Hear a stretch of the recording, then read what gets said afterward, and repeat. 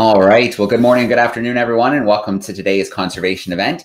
My name is Joe Grabowski from Exploring by the Seat of Your Pants, and I'll be your host for today. Really looking forward to an exciting event today in partnership with World Wildlife Fund and Earth Echo International. So it's time for animals to take fate into their own paws. The Endangereds is the first book in a thrilling new adventure series by world-renowned environmentalist and Emmy-nominated host of Exploration Awesome Planet, Philippe Cousteau, and award-winning Turbo Racers author, Austin Ashland. So, as I mentioned, we've teamed up with Earth Echo International and World Wildlife Fund to host a series of virtual events throughout November. We're diving deeper into real-world conservation and learning more about some of the species first featured in the first endangered book. So the polar bear, the orangutan, the narwhal, the pangolin, and the black-footed ferret. We've had a great series of events so far. You can head to our YouTube channel, Exploring by the Seat of Your Pants, and you can find some of those events. We've tackled the polar bear, the pangolin, and the orangutan so far, and they were incredible events with amazing conservationists from around the world joining in with us. And then we have one more event coming up this week on the 19th, where we're going to meet Christy and talk about the black-footed ferret. All right, let's get today's event rolling. I'm going to bring in Philippe Cousteau now. He is the grandson of the legendary Jacques Cousteau. Philippe is a television host, author, speaker, and founder of Earth Echo International, an amazing youth organization encouraging youth to get out and play a role in protecting our planet. So Philippe, how are you doing today? I'm terrific, Joe. How are you doing? I'm good. I'm good. It's great to see you. Great to see you, man. Always so fun to do these. I've been looking forward to this one in particular. Narwhals, unicorns of the sea, as they call them, truly one of the most extraordinary creatures, I think, on the planet, and a key character in the Endangereds. Let's see here. Murdoch is his name in the book, and he is the troublemaking, wise-talking, comic relief character of the series, and nevertheless, also an endangered species, and one that we really wanted to feature in the book, along with, of course, Nukilik, the polar bear, Arif, the orangutan, which we've already done events about, and Wangari, the pangolin, which we've also done an event about. So it's time for the narwhal today, and my goodness, what an incredible animal! You know, we chose the animals in this story to be representative of some of the main problems that endangered species are facing in the world. And so, of course, in Murdoch's case, the Arctic sea ice is melting. The entire Arctic ecosystem where they live is changing dramatically right before our very eyes. I know Terrie, who we are so lucky to have with us today, is going to be talking about her experiences up there, and it's really a cautionary tale. It's a warning to all of us that these ecosystems are changing, and these incredible animals that are, you know, really indicators of the health of those ecosystems, like polar bears, are suffering, and they're an indicator, of course, that the Arctic is changing. And the Arctic, remember, matters not just to narwhals and polar bears, but to human beings, is the air conditioning unit of this planet. So, along with Antarctica. So today is really going to be exciting, and you know, this is part of this series that we really wanted to be able to bring the real life stories of these animals, because the backstories of these animals in the book is, of course, based on and inspired by what's happening in the real world. Just to remind everybody, the Endangereds, it's a new book series, came out about a month ago, and it's about a motley crew of endangered species that are rescued from the wild. As I said, a polar bear, an orangutan, a narwhal, a pangolin, and 2 black-footed ferrets, and they are brought to a secret facility in the Galapagos, where they're administered a serum, and with that serum, they achieve these incredible hyper-intelligent powers. And so, again, you can see they're flying airplanes and wearing bandoliers and using electronics, and they can scan satellites, etc. So and hack the internet. So it's really an exciting story. It's an adventure about animals taking, as this says, the fate into their own paws. But the idea of the story is to tap into, oh, hello, we've got a little visitor here. Yeah. She found your bread. Oh, we've got a little visitor to say hello. Vivian. This is why I wrote the book. I dedicated the book to this little one. And really, the story is about tapping into young people's passion for animals and for adventure, but also building on the opportunity to learn something. And so This webinar series that this is the, I guess, the fourth one of, is a continuation of that commitment, and a commitment to providing resources and information, just having a little nibble before breakfast, about these animals, and also crucially, what you can do at home to help protect them. So again, thank you. Welcome to all of you. Thank you for joining us today. And we'll kick it over to Terrie, Joe. All right. Well, Vivian, thanks so much for joining us today. That looks like a future conservationist to me, if I've ever seen one. All right. Hi, Vivian. Very cool. All right. Well, I'm going to tuck Philippe backstage temporarily, and I'm going to bring in our speaker today. So Terrie Williams is a comparative wildlife physiologist at the University of California, Santa Cruz. She's the director of the Center for Marine Mammal Research and Conservation there. For the past 30 years, her research has investigated the physiology of large mammalian predators. Specifically, she and her students are trying to understand how animals survive in a world that is constantly changing. So she studies animals globally, ranging from polar bears to lions, to penguins, to elephants, and much, much more. So let me bring Terrie in here live with us. Hey, Terrie, how you doing today? Trying to figure out my hands. Hi, guys. It's great to see you. All right. Well, it is great to see you. Before we launch today, you said something that's really important. You said, you know, you love everything about your job, and it takes you to amazing places, and it's just like everything you hear about when you get to do kind of something out in the field. So we're really excited to get to know you a little bit better today and learn a little bit about some of your research. Absolutely. And I guess that's the main message for all of you guys listening, is that, oh my gosh, this is the best job, absolute best job in the world. So I'll tell you about narwhals today, but there are lion stories and elephant stories and all kinds of animals we could talk about. But first, a narwhal. And I'll tell you that I never thought they even existed. I got invited to go on an expedition to Greenland, so above the Arctic Circle, just below the North Pole. And I was going to study narwhals. And I got invited because I had invented a little heart rate monitor. It was a little tube. It was sort of like what you have on your watch. You can monitor your heart rate. And I knew how to monitor heart rates of dolphins. And they said, well, let's try and monitor the heart rate of a narwhal. And I was like, okay, I'm willing to try and do that. I had no idea if it was going to work. But that's how I got started in studying these animals. So first, I want to show you a couple of animals, just so that you know what a narwhal looks like. You sort of have an idea, but I'll tell you why they're so different and why they're so endangered. So this is, whoops, there is a dolphin. And most of you know what a dolphin looks like. You know, it's got a fluke like this, and you know, it's got little pectoral fins like this. And most importantly, it has this dorsal fin on top. And over the years, we learned that this dorsal fin and these flukes are really, really important for the animals to lose heat. So when they're exercising and they're swimming and they have all this blubber and they're getting hotter and hotter, these little fins all get really hot and help them to lose excess heat. Just like you sweat, just like your hands get hot and your face will get hot when you're exercising, that's how a cetacean loses heat. So one of the big questions I had when we went to see narwhals, so here's a narwhal, and you can see two really different things about this narwhal. One is this amazing tusk, which is just a tooth. And in fact, here's something that you can tell friends about narwhals, because most toys get it wrong. See this tooth? And see how they have the tooth right in the middle of like the forehead? No, that's not where it comes out. In a unicorn, the horn is on the top of the head and sticks straight out.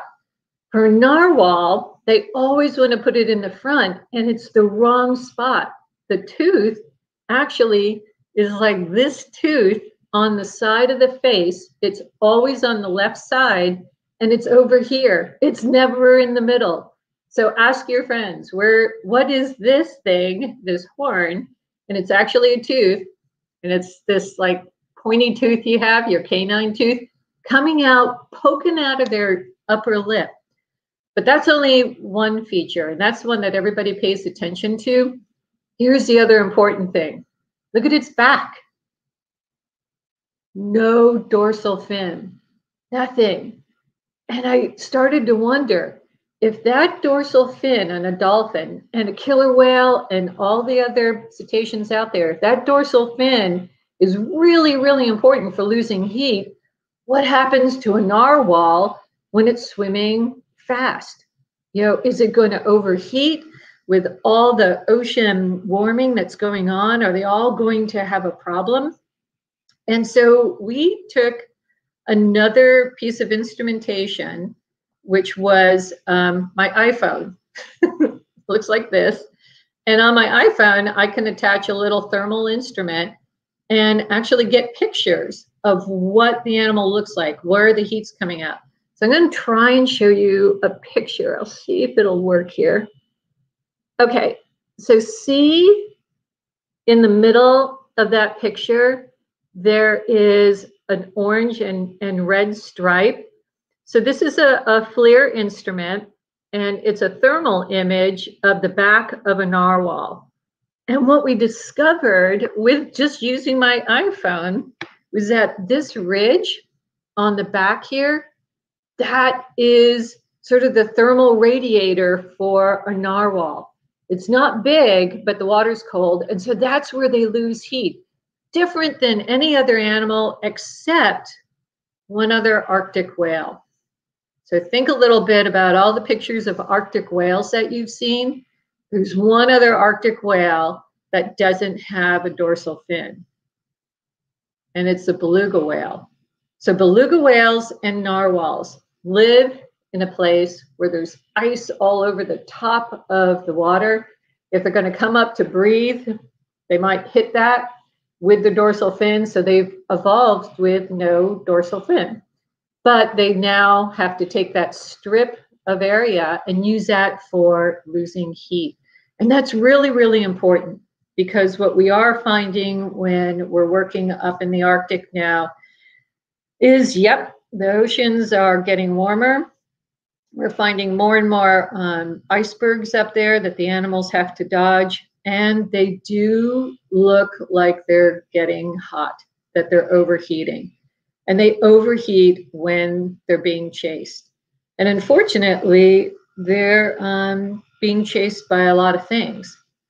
Naturally, or in nature, I should say, you know, killer whales are a problem for narwhals. And the other thing we discovered about them is, I don't know how fast Murdoch is, but I can tell you, of all the animals I've studied, all the swimmers I have studied, narwhals are really, really slow. Oh my gosh, they can't swim fast even if a killer whale is coming after them. Doesn't mean they don't generate a lot of heat, because they're working really hard, but they're the slowest whale I've ever worked on. And the way that they get away from their enemies is to sink out of sight, and then they go into areas that the other animals can't go into. So if they're being chased by a killer whale, they'll go underneath the ice, because the killer whale can't follow them because of that big dorsal fin, and they'll sneak out underneath doing that. The other sort of tough animal for a narwhal, so I'm really glad to hear that Murdoch is friends with the polar bear, is actually the polar bear. A lot of times when we're working with the narwhals, we'll see these big, like, rake marks, big scratches along both sides of their body. And what we think is happening is a narwhal swimming along, you know, by the edge of the ice, and a polar bear will see it, pounce on its back, and then the narwhal gets away. And when it gets away, it scrapes along the sides, and they end up with these white marks, scar marks. But at least it got away. So polar bears and killer whales are tough when it comes to a narwhal's life. Then finally, the really big threat for narwhals you know, basically it's us. You know, what's happening up there after working for over 10 years in the same spot in Greenland, we're seeing fewer and fewer narwhals coming into the fjord system. We're seeing more icebergs crashing. It's a very noisy place to live. And it's really hard sometimes when you go back each year and you see, you know, fewer animals. And I'm hoping that they're finding secret places way up in the Arctic where humans can't impact them. And by that, I mean too many ships coming in. Now that the ice is disappearing, more and more humans are coming into the areas. Icebergs and you know, just big crashing ice in the area is tough to navigate for a narwhal. They can get trapped sometimes. There's some hunting that's going on. I wonder if that's going to continue because the narwhals just can't handle that kind of thing. But, you know, over the centuries, what I've found, and actually across millennia, animals are really good at being sort of sneaky and finding places that humans can't get into. And I just have a feeling that there are probably places that we are unable to get to right now because of the ice. And I'm hoping that's where our narwhals are. So I think I might leave it at that, and then we can answer, or I'll answer any kinds of questions you might have, and do it that way. Yeah, absolutely. So I'm going to bring you back, and I'm going to start right away. There's a question that came in via YouTube from a 3rd grader in North Hollywood, and they want to know, you know, you were talking about how you're seeing less and less. What's our best estimate of the population of narwhals? You know, they're in the tens of thousands up in Canada. So the place that they're doing really well is, you know, Baffin Bay and Pond Inlet. So if you guys take a look at a map and look at the top of North America, all along that upper ridge, narwhals are there. The population that's having a really tough time is on the eastern side of Greenland. And there, you know, we're literally, I think, starting to talk in a couple hundred. That's what we're down to. And here's the sort of crazy, sad thing. This year, I couldn't go on expedition. Normally, we're there in our summertime, so it's, you know, June, July, August, September, and I couldn't go this year because of the COVID restrictions. My teammates who are from Denmark were able to go, and they didn't see one narwhal this year. Yeah, I'm a little bit nervous. We're going to go up this coming summer, and I'm hoping it was just an odd year. But yeah, it's a very endangered population over there. Yeah, the research that I'm doing, you see pictures sometimes of you know, sharks brought up alongside ships and boats and radio trackers put on and things like that. I know you talked about the thermal images. Is there other work you do with the narwhals? Do you ever fit them with something like a tracker, or, you know, something that can kind of follow their depth and habits and things like that? Absolutely. So this was the invention I told you all about, as far as why I was asked to be part of the expedition. So I had this little heart rate monitor. It looks like just a little tube. It's about this big. And we take suction cups, put it on the bottom of that tube. And then the narwhals are actually animals that have been beached. The hunters have come into an area that's near our camp. They have nets that are out there because they are catching everything from fish to seals to narwhals. And we actually released some of the animals. It's an agreement with the hunters. We released some of the narwhals. And right before we release them, they get a satellite tag so we can see where they're swimming through all the fjords and where they're going. And then they get my heart rate monitor with the suction cups. It stays on for about 4 days, and it is amazing Yeah, the first time I got the record back, so the way we get the instrument back is the suction cups pop off, has a tag on it, and then we have to go out in a boat and find this tag floating in the middle of these icebergs. But we get the tags back, and it tells me each heartbeat of a narwhal. So I want you guys to think about this. Your heartbeat's about, maybe 70, 80 beats per minute while you're sitting there. So a little bit more than 1 a second. A narwhal, when it's on the water surface, so it's just sitting there and it's breathing, its heart rate will be about 60 beats per minute. So not that different from you.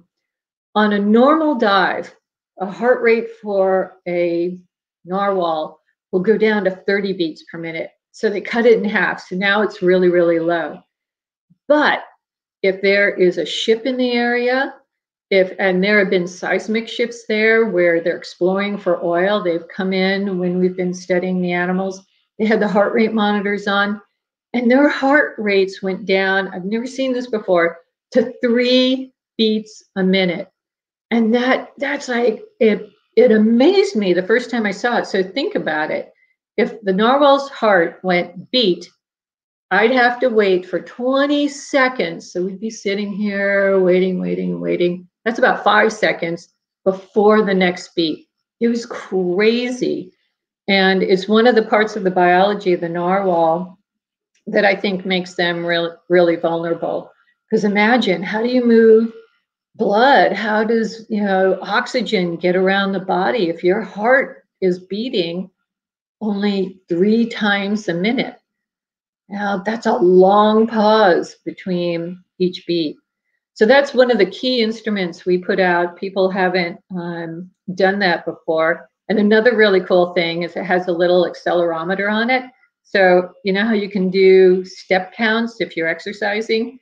We count how many strokes the narwhals are taking. So I can tell how fast and how slow they're swimming, what happens when a ship is in there and they're trying to escape from them or from killer whales. It's pretty cool. Here's one more thing. One of the tags we had on had a microphone on it, a hydrophone. And so we could listen to what the narwhals were doing. And it's the first time anyone ever realized what kind of families they had. And we've actually got some recordings of a mom talking to her calf. It's so cool. So yeah, or talking to each other. Like if a narwhal's in a net, its buddies will be talking to it and they'll talk back and forth. And then they can get back together once we release the narwhal. So it's pretty cool. So fun. Oh, very cool. Let's dive into some questions because we have tons of groups tuning in via YouTube and they're just shooting questions our way. I'm going to give a few shout outs. New York, Belleville, let's see, Virginia, St. Catharines, Newfoundland. Newfoundland, you've seen narwhals. Yeah, we've got groups tuning in India, more groups in Ontario. Let's see, Niagara, North Carolina. So lots of great groups. Keep those questions coming. We're going to get to as many as we can. And we have a bunch of live classrooms with us. So I'm going to bring in some of our live classrooms now. So we're going to go to Miss Vannick's group in British Columbia. Let me bring them in live here. Awesome. How are we doing in British Columbia? We're doing great. All right. Big voice, honey. I have a question. What is the big long tooth thing for? So this long thing is actually a tooth. So if you open a narwhal's mouth, there are no teeth. You don't see anything except if you're a boy narwhal, you get a great big tooth. It starts, as I said, up on the upper left side, and it just goes right through the upper lip. When I saw that, that was the craziest thing about a narwhal. This one tooth that it has sticking out of its lip, and it's not very pretty. It's actually a little strange having this hole in your upper lip. But think about piercing your ear. That's what's happening. And it is a tooth. It has, we opened one up and it has the same insides that dentin that you have inside of your tooth. It's just that while your dentin might be a half an inch, this is like 9 feet long of tooth. But one important thing about that tooth, only the boys have the really long tooth. Rarely you might see a short one in a female. And then normally the tooth stays inside all the females. So when you see those big tusks, those are boys. When you see a short one, maybe 1.5 feet, that's a girl. And then the coolest thing I ever saw, a baby narwhal tooth. Oh my gosh, it was only that long and it was so smooth and white. It was so cool. So it's a tooth. All right, very good. Henry and Mrs. Searson group joining us from Ontario. How are you doing, grade 2-3s? How are you doing? Good. Good, thank you. Good. Hi, guys. We have a lot of great questions. All right. I'm not scared. Why don't you ask? Yeah. What are their friends? Wanna ask what? Come here in front of the TV. There you What go. are they friends? Are they friends? No, what are their? Say it again. What are their friends? Oh, what are their friends? Well, mostly narwhals just hang out with each other. So their friends are other narwhals. There aren't a lot of whales up there for them to interact with. So there's beluga whales around, but we don't see them travel too much. But that would be their closest friend. If they were going to have a different kind of friend, it'd be a beluga whale. They eat the fish, so that's probably not like their friend. At least the fish don't think so. So let's just say that best friend would be a beluga whale. All right. Good question. Let's see. Oakville, they would like to know about the lifespan of a narwhal on average. What's their lifespan? Ooh, 30, 40 years. And then once you get past 40, we actually had a narwhal. The way that we age them is almost by the length of the tusk. So when we're working on them, we had an animal that we measured the tusk, and they were thinking that he had grown to 80 to 100 years. Couldn't prove it, but that's sort of a really, really old narwhal would be 80, and average would be about 40 years. So a little bit younger than us. All right. What a Mrs. You're joining us from Ontario. How are we doing, grade 4 or 5s? Good. Hi, guys. Hi. Hi. Would sea lions be a threat? Sea lions, did you say? Yeah. No sea lions up there with narwhals because it is just too bloody cold for them. Okay. All right. We'll come back your way shortly. I'm going to go back to YouTube here because there's lots of questions coming in via YouTube here. Oh, here's an interesting one. Someone is wondering here if over time, maybe with age, do they lose that tooth? Nope. The tooth continues to grow. And the sort of interesting thing about it is that it spirals around. So the tooth is really sort of rough and spiraled and goes all the way to the tip. And the tip will become really shiny because they've rubbed it on things or something. So this is like almost like polished ivory. And then the rest looks like a sort of ridged tooth. We've seen broken teeth. So every once in a while, a narwhal come up and the end of the tusk is basically broken. But I've not seen a situation where there's a male and a tooth has fallen out. And the interesting thing about these teeth, you know how we have a little tiny root that goes into our jaw and keeps the tooth there? In the narwhal, it can be about half the length of their skull. So they've got several feet of a tooth that's still inside the skull. So it's in there pretty much permanently. All right. One more question from a fifth grader. There it is. Anna wants to know, Are they limited? So how fast do they reproduce? Is that a reason why they're in a bit of trouble? Is it slow? It's a little bit slower. You know, we're talking over a year for gestation. So for a calf to develop it. But, you know, there are another large whales that are under the same, you know, the same kind of problem. A little bit longer, but not, you know, elephants are longer than a narwhal or cetacean. So no, I don't think that that's the big problem. I think the problem is really these external threats. And, you know, remember, you're living in an ice environment. Theoretically, the roof over your head is solid ice, and they have to find a place to breathe. If they can't find a place in 20 minutes, there's the potential that they're going to drown. And with all of this global warming, all of this change in the ice in the Arctic, imagine when the wind comes up, you've blown the ice over, you can cover up breathing holes. And I think that's probably one of the biggest threats. They need to know where those holes are. It used to be that they were predictable, and now they're not so predictable. So it's a pretty scary situation. Okay. We're going to bring in sixth graders.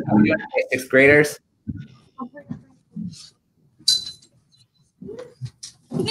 What is the population of narwhals?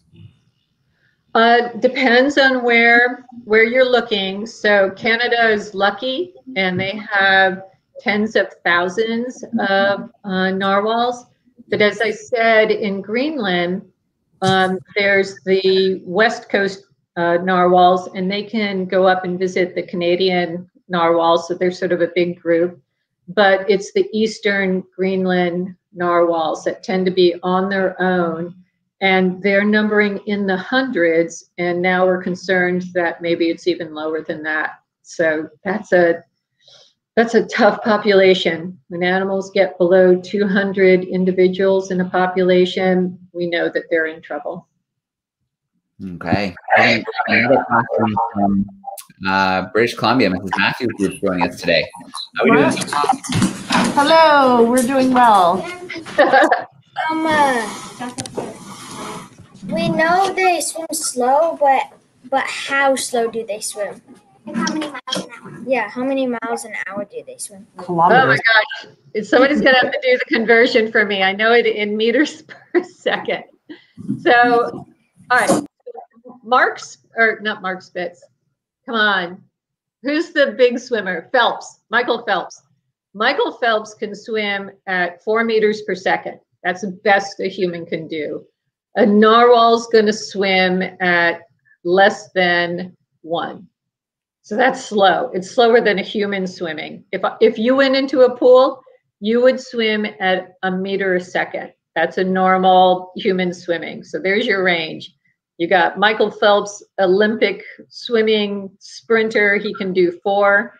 A normal human like you might do 1, and a narwhal's even slower than that. You want to know a slower swimmer? The worst swimmer in the world for a marine mammal? Manatees. Oh my gosh, they just float. All right. So is that, I guess it's just, you know, dolphins obviously are really fast swimmers. Is it just body plan? Just something about their body? It's just not, doesn't give them that. You know, that the truth is the body plan, you know, they're both streamlined. So it's not so much bad streamlining. I wonder if the tooth is part of the issue here, but even that's not as big of a problem, I think. Part of it is we actually took muscle samples from carcasses. So what that means is I took a muscle sample from dead dolphins that had stranded on a beach, a dead narwhal, sea lions, you know, all these animals. And I looked at what kinds of muscle fibers they had. And I looked at a cheetah. So on one end is the cheetah, fastest mammal out there. and its muscles are filled with fast twitch fibers. 90% of the muscle is fast twitch, really, really fast muscles. All the way on the other end is the narwhal, 90% slow twitch fibers. And that's why I said, even if they wanted to swim fast, they can't. The muscles are just slow. Now, humans like 50-50. We have half fast and half slow. And then Usain Bolt, you know, he's probably 100% fast twitch, but I never took a muscle sample from him. But that's the range. Cheetah on this, whoops. Cheetah on one end, and then narwhal all the way on the other end in terms of how they're built. All right. Camera classrooms. Wave in your classroom if you have another question you'd like to hop up and ask, and then I'll bring your class in. Okay, Mrs. Searson's class is waving like crazy. There they are. All right, come on down. Why does the narwhal have spots? You know, that's a great question, and presumably it's to avoid predators, or to have, you know, basically look invisible to predators. So if you've got, they have sort of a whitish belly. So if you're a predator coming from underneath and it's looking up, it's going to see white, and it's going to see white ice, and it's going to be hard for a predator to see them. If you're a polar bear, you're coming from the top, you're looking at sort of speckled water up there. And so that kind of speckling will give them that, you know, spotted appearance and be hard to see from the top. So I think that's the reason for the color. But I'll tell you, I like to do art, and the narwhal is one of the hardest animals I have ever tried to paint, because the spots are so amazing. They're just, it's like it swirls and moves. It's a cool pattern. Never saw it in another animal. But I think it's just for predator protection. Joe, you're muted. There we go. Mr. Hancock's class is joining us via YouTube, and they say they've heard nicknames like the Royal Unicorn. They're wondering if you've heard any really cool nicknames for narwhal. A nickname for a narwhal. You know, we name them after like Nordic names and Swedish names and such. I think the coolest name I've heard so far is Murdoch. That's an awesome name for a narwhal. You know, the name narwhal, it's sort of, when you hear narwhal, obviously the last part is whale, but it means corpse whale or dead whale. And so that's sort of the nickname for them. And the reason they were named that, they say, is because they thought that this beautiful patterning that we think is gorgeous made them look like a dead whale when they were on the water surface. It's whiter than you see for most whales, except a beluga whale. And they can sit on the water surface, and so, and because they don't have a dorsal fin, it looked like a log, so they call them basically dead whales. That's what their name means. So that's their real nickname. I think they're prettier than that. All right. Well, I think I much prefer Royal Unicorn to dead. Yeah, Royal Unicorn is cool. Yeah. Ms. Vannick's class, I see somebody came back up to the camera for us. How do they eat? Oh, gosh. Isn't that a cool question? Yeah. So we have the same question. I mean, look at that tooth, and then the mouth is down there. It seems impossible. They tend to eat squid. So what happens is, you know, it could just get sucked into their mouth there. They, like I said, they don't have teeth on the inside to chew. So basically they're opening their mouth and just sucking what they can. I'll tell you that when we see them, a lot of the food that they're eating are these Arctic cod. And those are sizable fish, you know, a little bit bigger than salmon. And again, the only thing they can do is have it go, you know, sort of straight into the mouth. So that we know that they do a buzzing kind of sound, and then they're capturing fish. People have proposed something else though, and I'm not sure yet. So there are people that have said that narwhals will take this long tooth and they'll like sort of smash it back and forth into a school of fish and stun a fish, and then the fish will just float into their mouth. Maybe, but the reason I sort of wonder about that, if only the boy narwhals, if only the males have the long tusk, then it still means how do how do the females eat if you don't have that tusk? So basically, they open their mouth and they swallow them.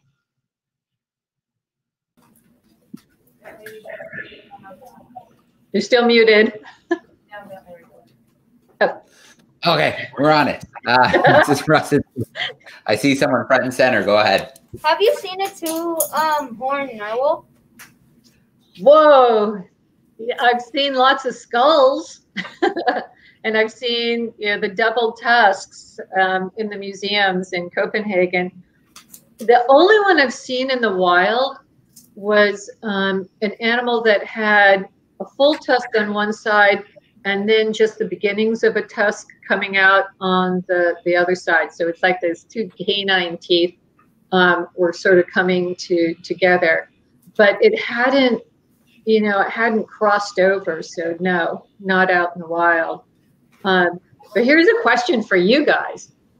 So I told you that we saw a 1-year-old baby narwhal, and it's still going to be nursing from its mom, just like dogs, and puppies are nursing on their moms. So how would a baby narwhal with a tusk nurse on its mom? Wouldn't the tusk get in the way? It's like we couldn't figure it out for the longest time. And what we think happens is that on a narwhal, if you look at narwhal milk, it's really, really thick. It's almost like a toothpaste kind of, rather than regular cow's milk. And that, they have teats just like, dolphins and everything else. And we think that sort of gets extruded, and then the youngster with the tusk, can just sort of suck that up, and then instead of poking its mom with its little baby tusk. Tell that to your mom. Very cool. I'm going to bring in Miss Matthews' class one more time. I see someone in the super cool NASA sweatshirt. Yeah, NASA. Go ahead. Do narwhals hibernate? Nope. That's a good question. That's what polar bears are going to do. But for narwhals, they're just like all the other whales and cetaceans.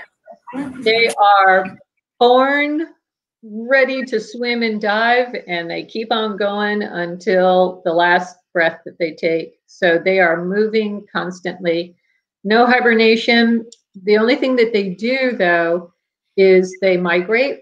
So they're moving up into northern regions and then down south.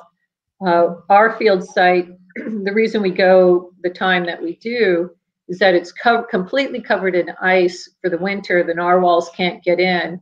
But the moment that the ice breaks out in the middle of summer, they move into our area and eat all the fish that have been trapped there for the winter.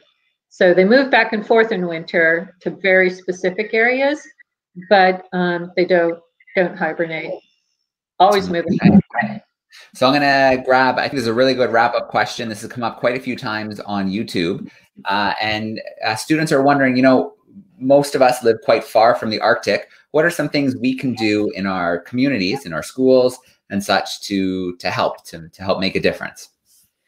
I'll tell you, one of the biggest things that you can do is to get the word out. And by that, I mean, I think people need to know that you guys, your generation, loves these animals. And that may sound pretty surprising, but imagine if you're a politician and you're trying to determine if you're going to sell oceanic permits for ocean oil exploration up in the Arctic. And they're going to say, what a great place to do this. There could be lots of oil there and we'll do this. They don't know anything about narwhals. they don't know anything about the animals. And most importantly, they don't think anybody cares. Nobody is there saying, I love having these animals. I love the fact that even though I live in California, I want to see that there's going to be narwhals left in the world. So, I mean, I would be writing politicians. I would be making posters. I write papers all the time. But it's people saying that we want to see some places in this world kept safe. And we want to see these kinds of animals live their full lives. And I know it doesn't sound like much, but it's true. Nobody in the US, in the Washington, D.C., they don't know that people care about these animals. So I would be figuring out with my classrooms how to get as many letters and information or whatever it takes, social media, to say, I want to see these animals live. And I think that would make a big difference. All right. Very cool. That's something that I think you can definitely do, right? Tell somebody what they learned, and hopefully they'll tell more people as well. So a few shout outs here as we get close to wrapping up. If you head over to exploringbytheseat.com, you can find our next event coming up with the Black-footed ferret on Friday at 2 p.m. Eastern. So we hope to see more classrooms tuning in for that event as well. You can visit the Endangereds.com. You can find more information about Philippe's new book, as well as some cool links, and then opportunities to buy adoption kits to help make a difference in conservation. And one more link I want to share today is earthecho.org. Check out Philippe's organization. All kinds of things you can find there, from media to things other classrooms are doing, future events, and things like that. I want to give a huge shout out to all the classrooms who joined us live via YouTube today. So many great questions, lots of thinking about narwhals. And then all of our camera classrooms, thank you so much. I'm going to pop you in just for a second. If you want to give a big goodbye and thank you, a big shout out. Thank you, everybody. So great to see everybody. And Terrie, thank you so much for taking us into your world. I think we're going to have to take you up on that offer to get some lion stories and other stories about some of the things you've done in the future. But thank you for taking us into the world of the narwhal today. Yep. So much great information. All right. Well, thank you guys. And thank all the classrooms. It was fun. All right. Have a great rest of the week, everybody. We'll see you on Friday. Okay. Bye.